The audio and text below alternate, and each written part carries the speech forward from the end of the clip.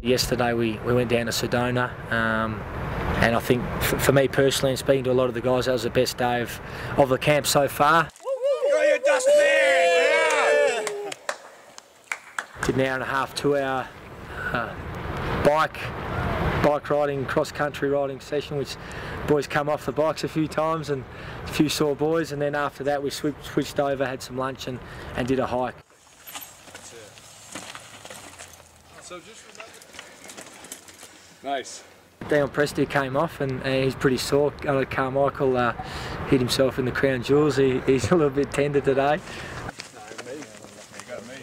Yesterday was a fantastic day. It's great to experience these things. It's except for Josh Fraser and a couple of the ex-Collingwood boys, it's the first time we've ever been to Flagstaff, Arizona, and to be doing it at altitude, you're certainly noticing the benefits now.